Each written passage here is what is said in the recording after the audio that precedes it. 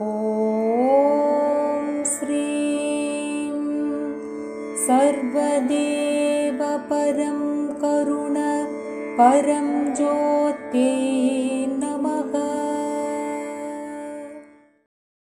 நமஸ்தே. ஸ்ரீ பரம்ஜோதி கல்கி அம்மா பகவான் சரணம். 138வது கல்கி தர்மா வீடியோ சீரீஸில் இருக்க ஞானம் மற்றும் போதனைகளை பற்றி நம்ம தெரிஞ்சுக்க போகிறோம். முதலாவதாக நம்ம பார்க்க போவது நேரடி அற்புதங்கள்.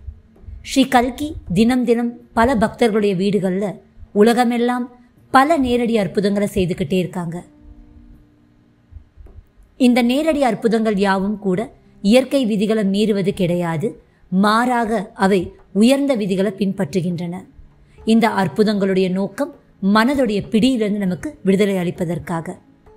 இன்றைக்கு நம்ம பார்க்க போகிற அற்புதம் சத்தியலோகத்தில் அற்புத பாறை பரம்ஜோதியாக மாறுவதை நம்ம பார்க்க போகிறோம்.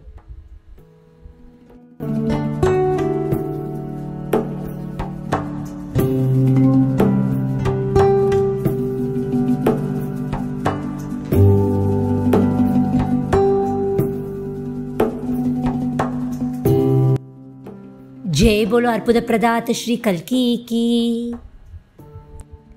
இப்பொழுது அடுத்ததாக ஸ்ரீ அம்மா பகவானுடன் ஒரு நிமிடம்.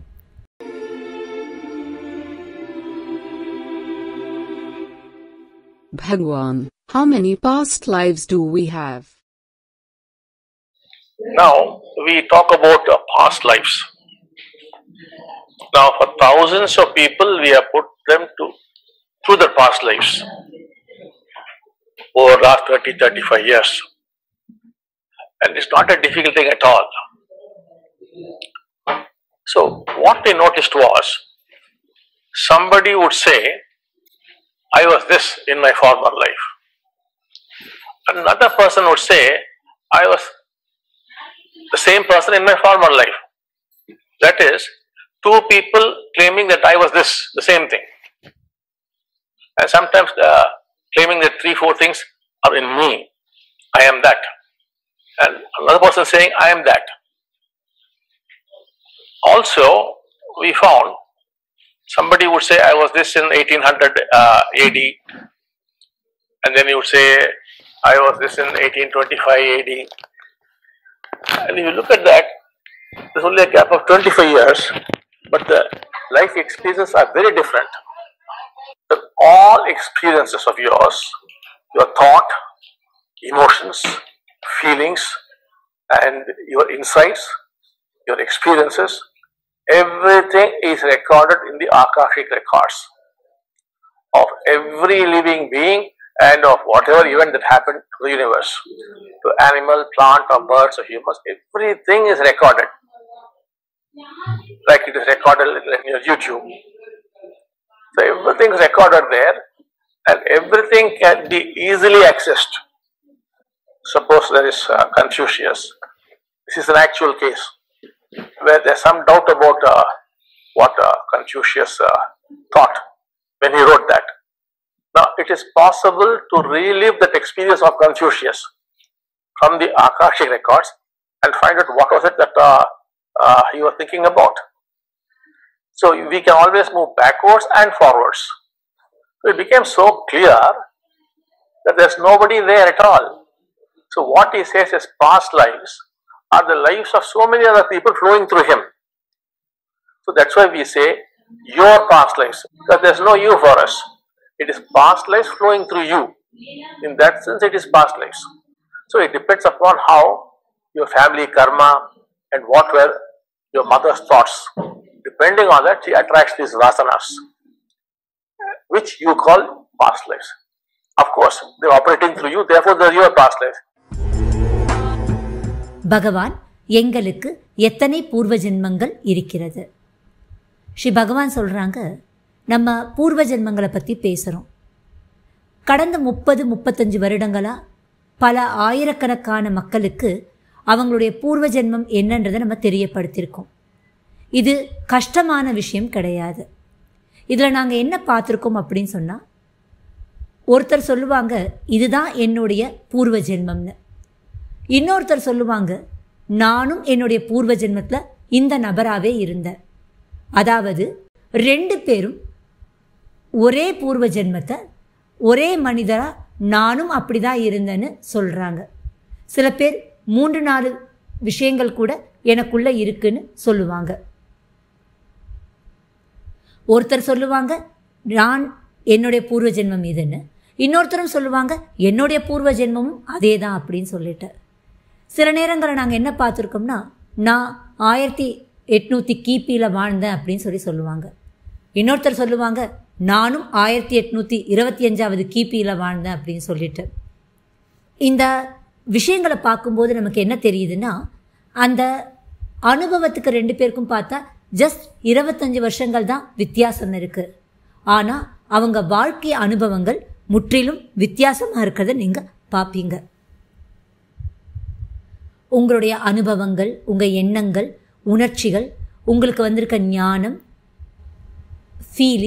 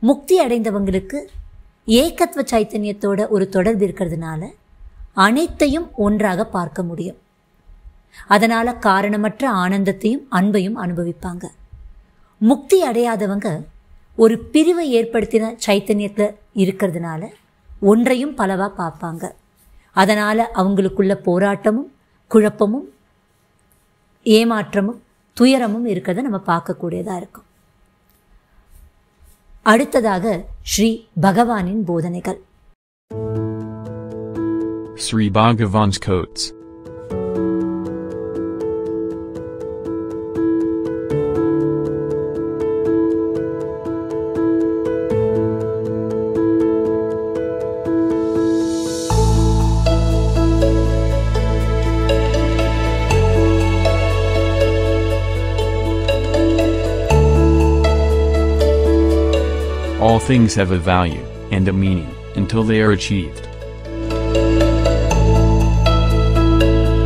Concentration is a practice, whereas meditation is a state. 𝗱𝗏𝗏. அனைத்திற்கும் மதிப்பும் அர்த்தமும் அதை அடையும் வரையே உள்ளது. இந்த மனதோடைய ஒரு செயல்பாடு என்னென்னா எப்போவுமே பிகமிங் மோடில் இருக்கும். ஏதோ ஒன்று ஆகணும், அப்படி தான் அதால் வாழ முடியும். அதனால் தொடர்ந்து ஏதோ ஒன்றத்தை எடுத்துக்கிட்டு அதுக்கு ஒரு பெரிய மதிப்பை அட்டாச் பண்ணிக்கிட்டு அதை எப்படியாவது நமக்கு சொந்தம் கொண்டாடணும். அது ஒரு பெண் மேலே இருக்கலாம், ஒரு ஆண் மேலே இருக்கலாம், ஒரு ட்ரெஸ் மேலே இருக்கலாம், ஒரு பைக் மேலே இருக்கலாம், அல்லது உங்களுக்கு இருக்க உங்கள் ஸ்தானத்து மேலே இருக்கலாம். அதை அடைஞ்ச உடனேவே பார்த்தீங்க அப்படின்னு சொன்னால் அந்த சுகம் என்பது பல நாட்களுக்கு இருக்காது. ஏன்னா மனது எல்லா நேரத்திலையும் இந்த பிகமிங் என்ற இந்த ஒரு விளையாட்டில் விளையாடிக்கிட்டே இருக்கு. அதை அடைஞ்ச உடனே அடுத்ததுக்கு அது ஷிஃப்ட் ஆகிடும். அதனால் நம்ம எதை அடைஞ்சோமோ அது ஒரு ஆனந்தமான அனுபவமாக நமக்கு இருக்காது. அதை நம்ம ரசிக்கவும் மாட்டோம். அடுத்ததாக கவனம் என்பது ஒரு பயிற்சி, ஆனால் தியானமோ ஒரு நிலை. ஏதாவது ஒன்றுத்து மேலே நம்ம கவனம் செலுத்தணும்னா அங்கே முயற்சி போடணும். எல்லாத்தையும் மறந்துட்டு புறக்கணிச்சுட்டு ஒரே ஒரு விஷயத்து மேலே நம்ம முழு கவனம் செலுத்தணும். அதை நம்ம பயிற்சின்னு சொல்கிறோம். ஆனால் தியானம் என்பது நம்மளை சுற்றி எது இருக்கோ அது மேலே ஒரு விழிப்புணர்வை வைக்கிறது. இந்த விழிப்புணர்வு என்பது நமக்கு ஒரு வரப்பிரசாதம். இந்த நிலையை நம்மளுடைய பயிற்சியினால் நம்ம அடைய முடியாது. அடுத்ததாக ஸ்ரீ கல்கியின் அற்புதங்கள். அற்புதங்களை பார்க்கும் பொழுது, கேட்கும் பொழுது, பகிரும் பொழுது, படிக்கும் பொழுது நம்மளுடைய வாழ்க்கையிலும் அற்புதங்கள் அதிகரிக்கும். அற்புதத்தை கேட்கலாம். இன்றைய ஸ்ரீ கல்கியின் அற்புதத்தை காண்போம். நான் ஜெய்ப்பூர் ராஜஸ்தானில் இருந்து அருணா மித்தல்.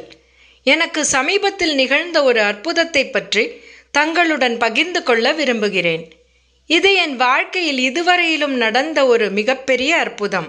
6 மாதங்களுக்கு முன்பு திடீரென ஒரு நாள் சில காவலர்களும் சில வங்கி ஊழியர்களும் என் வீட்டிற்கு வந்து நீதிமன்றத்தின் உத்தரவை காண்பித்து வலுக்கட்டாயமாக என்னை வீட்டிலிருந்து வெளியேற்றினர். நான் பலமுறை கேட்டுக்கொண்ட பிறகும் அவர்கள் நான் சொல்வதை கவனிக்கவில்லை. நான் எந்த நபருக்கு வங்கிக் கடன் உத்தரவாதம் அளித்துள்ளேனோ அவன் கடன் திரும்ப செலுத்தாமல் இருந்துவிட்டான் என்று அவர்கள் என்னிடம் கூறினார்கள். அவர் தன்னுடைய வங்கிக் கடன் தொகையை திரும்பி கட்ட முடியாமல் போனதால் அந்த கடன் தொகையை என் வீடு விற்பதின் மூலம் கட்டப்படும் என்றும் கூறினர். ஏனென்றால் அந்த வீட்டை தான் வங்கியில் அடமானம் வைத்தோம். நான் வாயடைத்து போனேன். என் தலையில் இடி விழுந்தது போல உணர்ந்தேன். நான் வீட்டிலிருந்து வெளியேற்றப்பட்டேன். அடுத்த க்ஷணமே நான் வீதியில் இருந்தேன். இம்மாதிரியான வழக்குகள் பல வருடங்களுக்கு இழுத்துச் செல்லப்படும் என்று என்னுடைய எல்லா உறவினர்களும் நண்பர்களும் கூறினர். எப்போது இதற்கு தீர்வு கிடைக்கும் என்று கடவுளுக்கு மட்டுமே வெளிச்சம் என்றும் கூறினர். இந்த திடீர் பேரிடரை எதிர்கொள்வதற்கு எனக்கு மன தைரியத்தை அளிக்கும்படி ஸ்ரீ கல்கி அம்மா பகவானிடம் பிரார்த்தனை செய்தேன். என்னுடைய வீடு உடனடியாக எனக்கே திரும்பி கிடைக்க வேண்டும் என்று நான் பிரார்த்தனை செய்தேன். நான் தினமும் மந்திர ஜபம் செய்து கொண்டே இருந்தேன். ஸ்ரீ அம்மா பகவான் என்னுடைய பிரார்த்தனைக்கு செவிசாய்த்தனர். மக்களின் எல்லா விமர்சனங்களுக்கும் முடிவு கட்டி அவர்கள் எப்போதும் எங்களுடன் இருக்கிறார்கள் என்ற நம்பிக்கையை நியாயப்படுத்தினார்கள். உச்ச நீதிமன்றம் எங்களுக்கு சாதகமாக தீர்ப்பளித்தது. என்னுடைய வீட்டிலேயே என்னை மீண்டும் தங்கச் சொன்னது. மேலும் இப்போது என்னுடைய வீடு முழுமையாக எனக்கே உள்ளது. ஜெய் போலோ ஐஸ்வர்ய பிரதாத ஸ்ரீ பரம்ஜோதி அம்மா பகவானுக்கு ஜெய். ஜெய் போலோ அற்புத பிரதாத ஸ்ரீ கல்கி கி. அடுத்ததாக சிந்தனை சமயம். இப்போ வரைக்கும் நீங்கள் கேட்ட இந்த ஞானம் மற்றும் போதனைகள், இந்த அற்புதங்களை பற்றி நம்ம சிந்திச்சு பார்ப்போம்.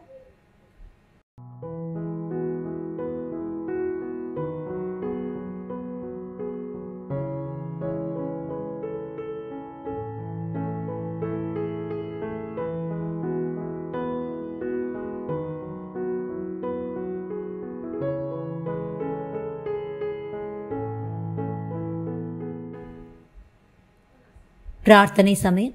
ஸ்ரீ பரம்ஜோதி கல்கி அம்மா பகவானோட இந்த பக்தி சங்கீதத்தை தொடர்பு கொண்டு உங்கள் வாழ்க்கையிலும் இந்த ஞானமெல்லாம் சொந்த அனுபவமாக மாறணும், அற்புதங்கள் நடக்கணும் சொல்லி பிரார்த்தனை செய்வீங்க.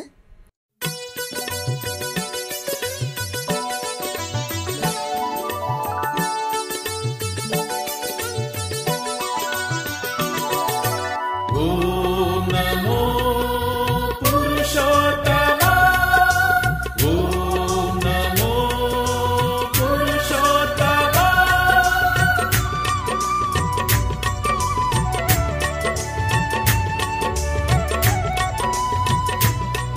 जय कल्की देवा परन्धम नमोस्तुते जय कल्की देवा परन्धम नमोस्तुते जय कल्की देवा परन्धम नमोस्तुते जय कल्की देवा परन्धम नमोस्तुते श्री कल्की नामं सदा शिवं सदा शिवं श्री कल्की नामं सदा शिवं सदा शिवं श्री कल्की नामं सदा शिवं सदा शिवं श्री कल्की नामं सदा शिवं सदा शिवं जय कल्की देवा परन्धम नमोस्तुते जय कल्की देवा परन्धम नमोस्तुते जय कल्की देवा परन्धम नमोस्तुते जय जय नमो कलिपूजिता जय नमो कलिपूजिता जय नमो कलिपूजिता जय नमो कलिपूजिता